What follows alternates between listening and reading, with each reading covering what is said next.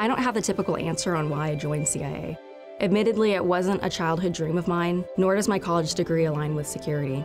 But I was lucky enough to stumble across a security administrator position, which eventually led me to an opportunity as a polygraph examiner within CIA's Office of Security. I'm now part of the Director's Protective Staff, which provides armed security to principals under both CIA and the Office of the Director of National Intelligence. We've had several principals that were women, some of whom have asked why there aren't any more women on the Director's Protective Staff.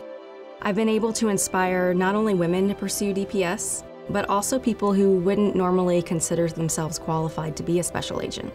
The truth is, I haven't learned how to find a balance between my work and personal life.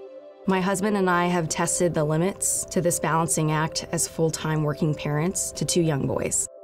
DPS agents work 24 hours a day, 7 days a week. We travel the world, and we are unquestionably willing to put our lives at risk for the safety of another person for the greater purpose of national security. I am now a supervisory special agent held by only a handful of women in the past.